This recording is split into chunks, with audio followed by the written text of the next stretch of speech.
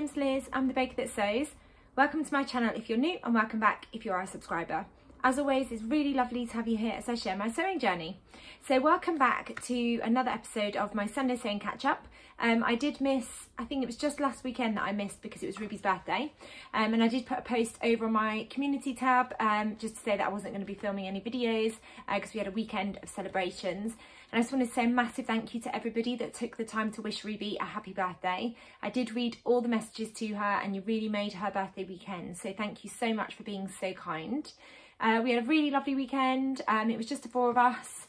We did pop round and see Nanny and Grandad, but the celebrations were just the four of us.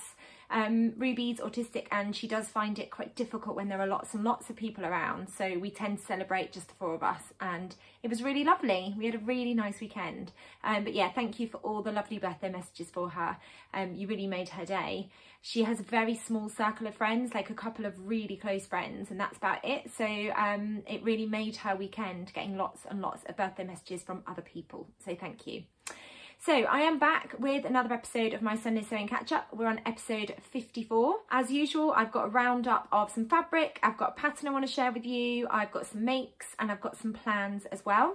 So before I dive into all of that, I'll let you know what I'm wearing. And this is something that I've been working on for the last couple of weeks. I shared it in the last Sunday Sewing Catch Up to say that it was nearly finished. I just had a few other things that I needed to do to it. So it's the new pattern by Tilly and the Buttons, which is the Marnie dress.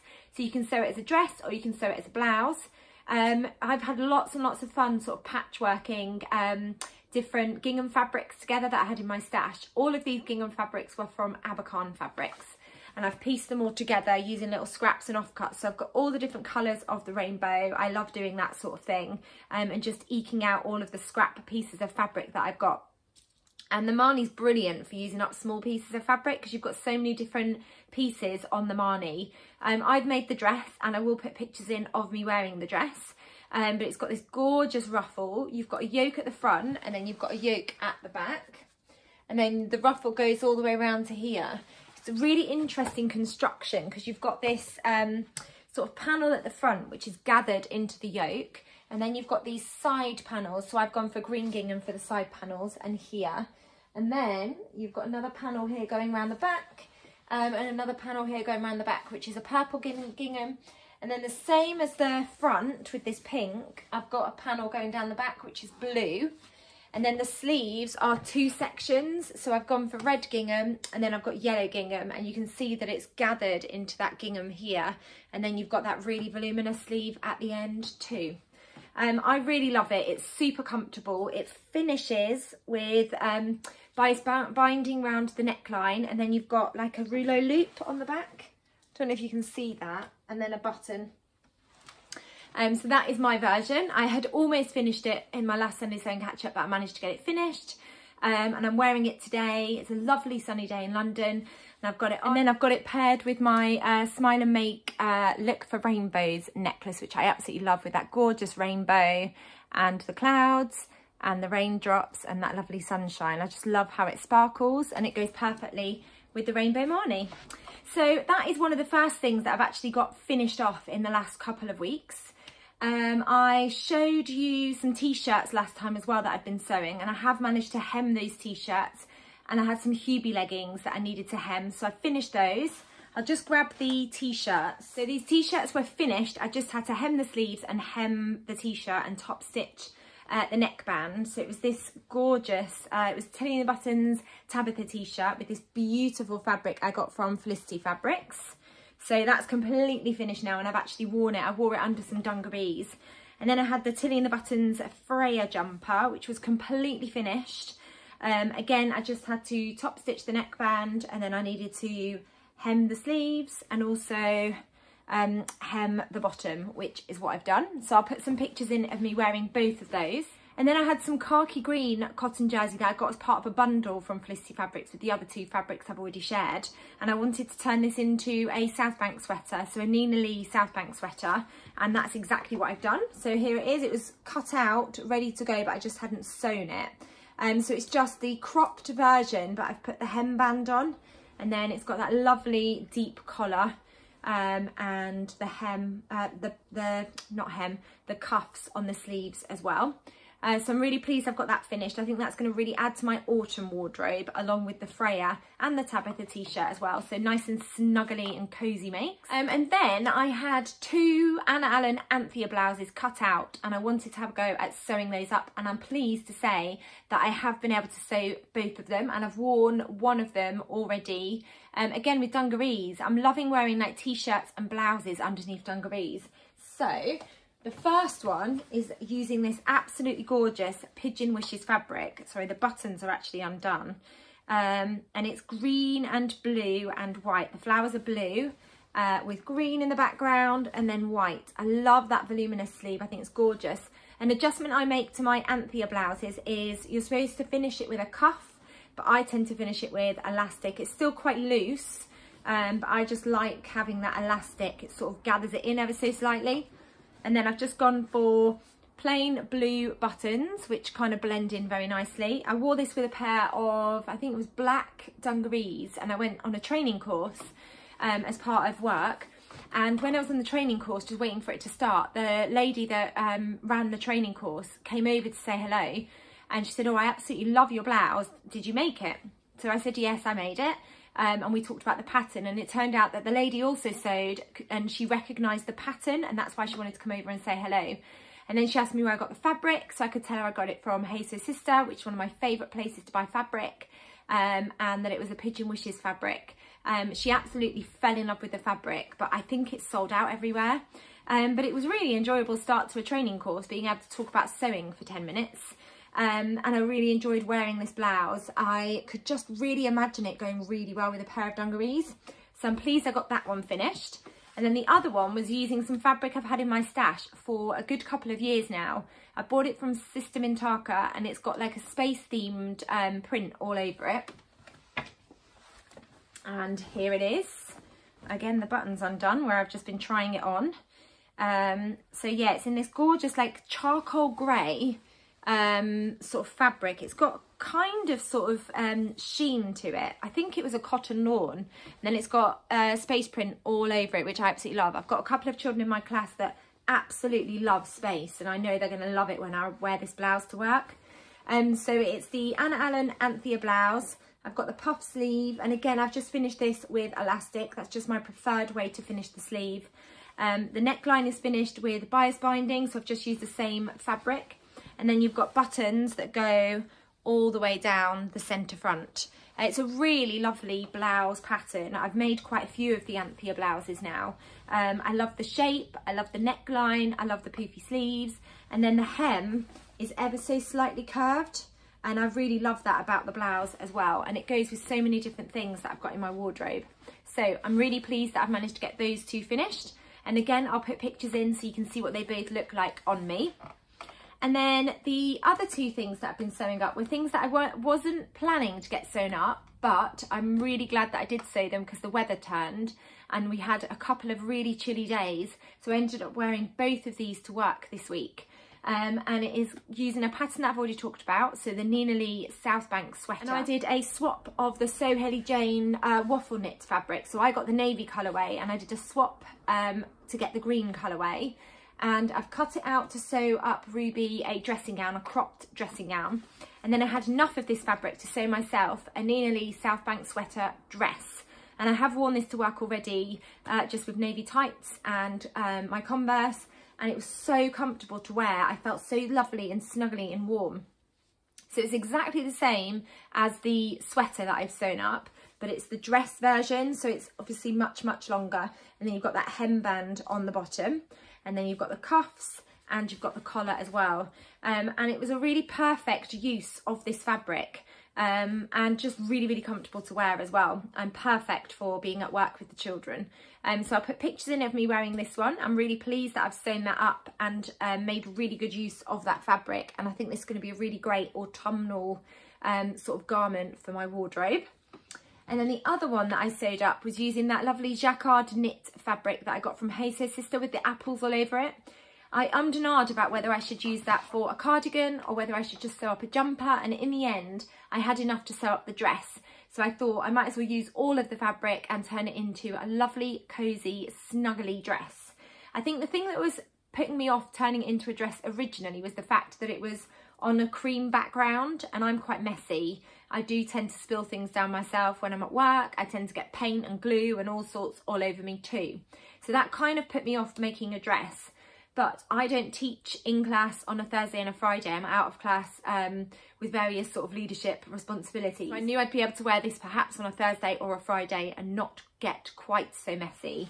So I did. I wore it to work on Friday, and I'm so pleased that I decided to go for the South Bank sweater dress. It's the perfect kind of oversize without being too sort of baggy. And it's also the perfect pattern for a really snuggly, cozy, like snuggly. I know I've said snuggly like a million times, but it really is snuggly and warm to wear. And it was just perfect to wear the other day when it was really cold and windy. So here it is. So you've got that lovely collar and the cuffs, and then it's the sweater dress, and then you've got the hemband on the bottom. It was absolutely just the most coziest thing to wear. I absolutely loved wearing it, and I think I'm so pleased that I've managed to use all of that gorgeous fabric. I'll put pictures in of me wearing it, but honestly, it was the coziest thing I've ever worn to work. I didn't feel too hot because I was worried. This fabric's quite thick, but it wasn't, you know, I didn't feel too hot. Sorry, my dress got caught on the chair. I didn't feel sort of overheated at any point in the day. It was just the right level of like snuggleness. So I'm really pleased with that one as well. So that was everything that I've been sewing up. A couple of things like the Marnie and the t-shirts, they'd been almost finished. I just had to hem the Freya top and the Tabitha t-shirt. This one, I can't remember how far I'd got, but I had a few little bits to go with sewing this up. I think I had the sleeves to insert, I think I had the back to finish, and the hem to finish as well. But the other things I hadn't started, I'd just cut them out ready to go. And I've always got a great big box of projects cut out and ready to go, because cutting out is my least favourite sewing task. So I tend to batch cut things, and then I'll always have something in like a zip bag so I can just pick it up and have a go at sewing it. And I just prefer to work that way. Sometimes it does mean that I'll have things that I cut out for the summer that I don't quite get round to sewing up, but I'll just sew those up when the weather starts to get warm again. So on to some fabric. I have had some fabric in the post over the last couple of weeks. I'm waiting for some fabric to arrive from First Fabrics, so I'll talk about that at the end. But I've got some fabric from Stitch and Ink that arrived, and they posted that they had the last remnant piece of this really fun Halloween fabric, and I am thinking about Halloween projects at the moment. So they had this remnant piece of cotton poplin. I absolutely love it. I love those colours. That's very retro. It's got the daisies all over it. And then I really love the subtlety of the Halloween, where you've got the bats and the cats, and you've got some spiders, the raven, you've got the spider's webs, and I'm going to turn this into either the Marnie blouse or the Anna Allen Anthea blouse, because it was only a remnant piece. I think it might be just about 1 metre of fabric, so I might have enough, because it looks quite wide. I might have enough to be able to sew up the Anthea blouse. It just depends on the sleeve pattern piece. Otherwise, this will get turned into a sagebrush top if I don't have enough for the Marnie blouse or the Anthea blouse. But it's definitely going to become a top of some sort, and I can just see this going really nicely with my dungarees. So the Helen's Closet Yanta overalls are my favourite dungarees. I've got a black pair, I've got a green pair, and I just think this fabric would go perfectly with those dungarees. So I've definitely got firm plans for that one. And then I've wanted this peachy fabric. Again, it's a cotton poplin, but I've wanted this for ages. And I know it's not a very autumnal or winter type of fabric, but I've wanted this for ages. And I was getting the Halloween remnant, and I thought, actually, I'm just going to get some of this too. I absolutely love it. I love that peachy sort of background. I love the peachy design with these cute sort of little berries and the flowers as well. I have no idea what I'm going to turn it into. If I open it up, you can see it's not got a huge amount of drape because it's a cotton poplin, but I just really loved the design, and I've gone to put it in my basket so many times that I thought, actually, yes, I am going to get it. So it's got a little bit of drape, not a huge amount of movement, so I don't really know what I'm going to turn this into. I think it's probably going to go into my stash until we get back into the spring or summertime, when I think I'll probably feel a bit of like I'll probably feel a little bit more inspired to turn it into something. But yeah, I love it. I'm just not sure what I'm going to turn it into yet. I was worried that they weren't going to get any of this back in stock, so I snapped it up. So that was all my fabrics from Stitch and Ink. And then you might have seen, because a couple of people messaged me on Instagram, Fabric Godmother had the most gorgeous puffer jacket fabrics in stock. So they had it in the lilac colourway and they had it in the sort of baby pink colourway. I hesitated for a couple of days, and then I shared on my stories that I was going to treat myself to some of the fabric. I'd had a really tricky week with lots of things going on outside of work. So I was going to treat myself to some fabric so that I can turn it into a puffer jacket in the autumn half term, which is in a couple of weeks. And I wasn't sure which colourway to go for, so I shared in my stories the lilac or the pink and asked for people to vote. And then Josie messaged me to say that actually the lilac had sold out and they only had a small amount of the pink. So I went very quickly to their website and I ordered the pink colourway of this amazing quilted puffer jacket fabric. I just think it's so fun. So it's a baby pink, but it's like an iridescent type fabric. This reminds me of clouds. It's like it's just covered in lots and lots of clouds. I absolutely love it. I'm going to turn it into a puffer jacket. I think I'm going to use the same pattern that I used for my rainbow quilted puffer jacket, and that was from the Great British Sewing Bee book. The inside of the fabric is just white, so I won't need to line it, and then the outside is this amazing iridescent pink. I think they've sold out now, but if they haven't, I will link it down below so you can go and get yourself some. But they did have some other beautiful sort of quilted fabrics that you can use to make a puffer jacket as well. But yes, I'm going to make myself another puffer jacket. And then I've got quilted fabric I bought last year. I think it was last year, or maybe it was earlier on in the year. That's black, that's got tigers all over it. And I've got all the stuff to turn that into a puffer jacket too. I had plans to do it, and then the weather got really, really warm. So it's just been sat with all the notions and things ready to go. So October half-term plans are to turn this amazing fabric into a puffer jacket, and also turn the tiger fabric that I've got into a puffer jacket too. So I'm very excited about those. So that was from Fabric Godmother. And then I have been thinking not just about Halloween. So I've ordered some fabrics from First for Fabrics to make some cute t-shirts for myself. They've got a few Halloween fabrics. They've got one that's ghosts. They've got one that's pumpkin picking. And then they've got one that's got like mummies and things all over it. So I put pictures in of what they look like. That fabric hasn't arrived yet, but when it does arrive, I'm definitely going to turn it into some Tabitha t-shirts, or maybe the Freya sort of polo neck jumper. I might turn it into that, or the South Bank. It's going to become some kind of long sleeved top for the autumn, and I'm really excited about that. But then I've also been thinking about Christmas. I don't know if it's too early to say the Christmas word, but I have been thinking about Christmas, and I've ordered 2 pieces of fabric so I can make some Christmas dresses for December. I love wearing Christmas themed clothes. Christmas is probably one of my favourite times of the year. I love Halloween, but I also absolutely love Christmas, and I love everything about it. I love being able to wear Christmas jumpers and Christmas dresses.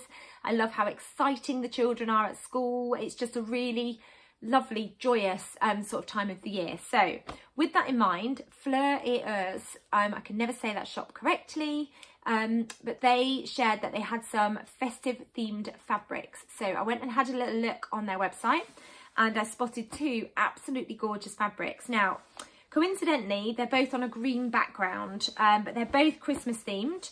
I got 2.5 meters of each, and I'm going to turn them into a dress of some sort. I think probably the Dear and Don't Myosotis, because that's one of my favourite dresses to sew up in a cotton poplin. But they are just absolutely beautiful fabrics. Look how gorgeous that is. So this has got like a street scene on it, and there's little snowdrops. You've got Santa with the sleigh, you've got Father Christmas with the sleigh, you've got Christmas trees. I just thought it looked absolutely gorgeous. I think this is like a little Christmas market type area with an ice rink, and you've got a hot chocolate stand. I just thought it was such a cute fabric that I couldn't resist it. Like the Christmas tree there, I just think it's absolutely gorgeous. And I really love that green background. I think that's going to make a really cute dress. So that's going to become a really cute Christmas dress, and I can't wait to get started on that. And then the next one, I just fell in love with how cute it was. It's got animals all over it. And some of the animals, if not all of them, have got party hats on or party glasses or antlers. How fun is that? Now, the classes at school have all got a teddy, like a class teddy that goes home with a bedtime story. And my class is tiger class. We've got penguin class, we've got red squirrel class, and we've got elephant class as well. And I thought the children would love it if I wore this to work, which I'm planning to, because that's where I wear all of my Christmas themed sort of dresses and jumpers and things. And there is a tiger there with a Santa hat on. So I'm definitely planning to turn this into a really cute sort of Christmas dress ready to wear to work. I might wear it for our Christmas party day. I think that would be really fun. And I just couldn't resist that gorgeous fabric. And again, that beautiful green in the background. That's my favourite shade of green. So I'm really excited about those. And I know what pattern I'm going to use. I think the Maya Sotis dress, one of my favourite dresses. So that was all of the fabrics. I'm just looking down. Yes, that was all of the fabrics I wanted to share with you. The next thing I wanted to share with you is a pattern. Now, it's a pattern that was brought out ages and ages and ages ago, and I am about whether to buy it, but I have just bought it recently because I'm planning to make a backpack. So it's a pattern by Kokowara Crafts, the lovely Anna. It's the Kokowara Crafts Hazelnut Backpack. I haven't got it in front of me. I've sent it for copy shop printing, and I've sent the booklet to be copy shop printed as well with Fabuloso. But I'll put pictures in of what it looks like. There are 3 different options. You can do a big backpack, medium-sized backpack, or a mini backpack. The sort of style of it is like a retro old school backpack, and then it's got 2 front pockets, and then it's got an internal pocket as well. And it is also lined, unless you use a PVC fabric or a oilcloth fabric. I don't think you have to line it if you use that type of fabric. So in terms of fabric recommendations, they recommend canvas, PVC, oilcloth or fake leather. And then for the lining fabric, they recommend a quilting cotton. So at the moment, I haven't got a fabric in my stash, but I'm currently looking for a canvas type fabric. I've got loads of cotton poplin in my stash, so I don't think I need to go and buy any of that. But I'm just looking for the perfect canvas fabric at the moment. And I think this will be an October half-term plan, a project, once I've got all of the bits and bobs that you need to sew up the backpack. But I just wanted to let you know, in case anyone else is feeling inspired to sew up a backpack. I'm really excited about trying something different and sewing something that isn't like a garment that I can wear. So the next thing I wanted to share with you is a beautiful necklace that I've bought from Smile and Make. So Smile and Make, if you don't know, is a beautiful sort of acrylic necklace and brooch sort of company. Lucy makes the most beautiful necklaces and brooches and things. And she runs it as a full-time business, and she does different collections that get released at various points, and then you can go and buy them.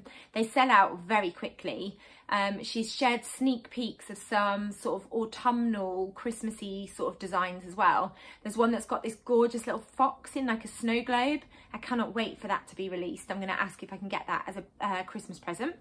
So she released a collection of, it was actually these necklaces but in a different colourway, and then as part of that she had some necklaces, and I think there were brooches as well, that said Make a Wish, that were in like this sort of dusky pink with gold sort of accents on. And I treated myself to the most beautiful necklace, and the necklace says Make a Wish. It is absolutely gorgeous. So this is what it looks like. So it says Make a Wish, and then it's got these lovely stars, this beautiful star here, and then this gorgeous shiny star at the bottom. I just think it's absolutely beautiful, and then it's on a gold chain. I just think it's so pretty. It's going to really add a gorgeous little detail to some of my outfits that I wear over the autumn and Christmas, and also spring and summer. I think it's absolutely beautiful. I've got quite a collection of necklaces and jewellery from Smile and Make, because I just think they're all absolutely stunning. So I'll link her shop down below, but I'm sure you follow her on Instagram already. All of her makes are just absolutely beautiful, and they're wrapped so beautifully as well. There's so much care that goes into the presentation of the necklaces and brooches when they arrive as well. So I just wanted to share that with you. And this was from Smile and Make years ago, because she used to release collections and then she stopped doing it for a while, and then she came back, and now she does it as a full-time job. So it means that we get to shop lots and lots of her beautiful necklaces and brooches.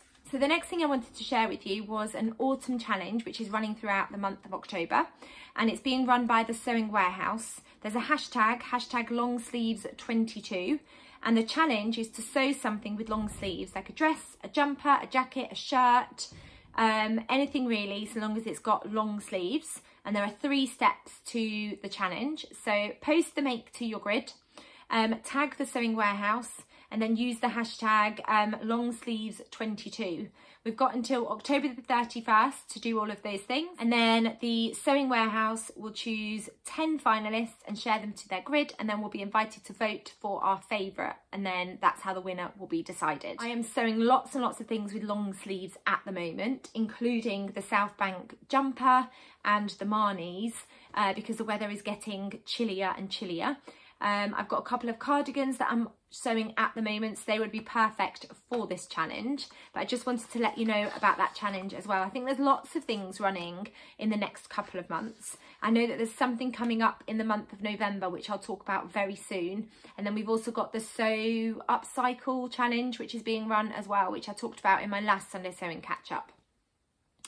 So I always like to finish with what I am sewing at the moment. So I have been collabing with the lovely Becky, who is Notes from the Sewing Room.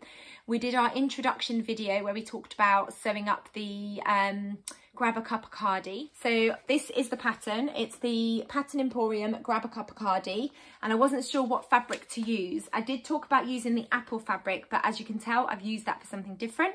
And then I shared these 2 fabrics too.